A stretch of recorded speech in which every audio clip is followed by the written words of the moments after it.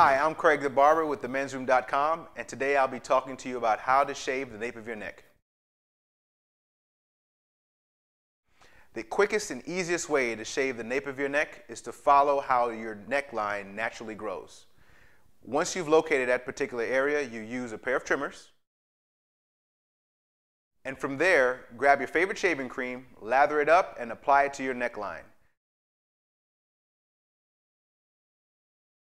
Easily follow it with your straight razor, which I particularly like to use, and then you literally just follow where you have already lined up the hair with your trimmers. On the right side, and use your backhand on the left side.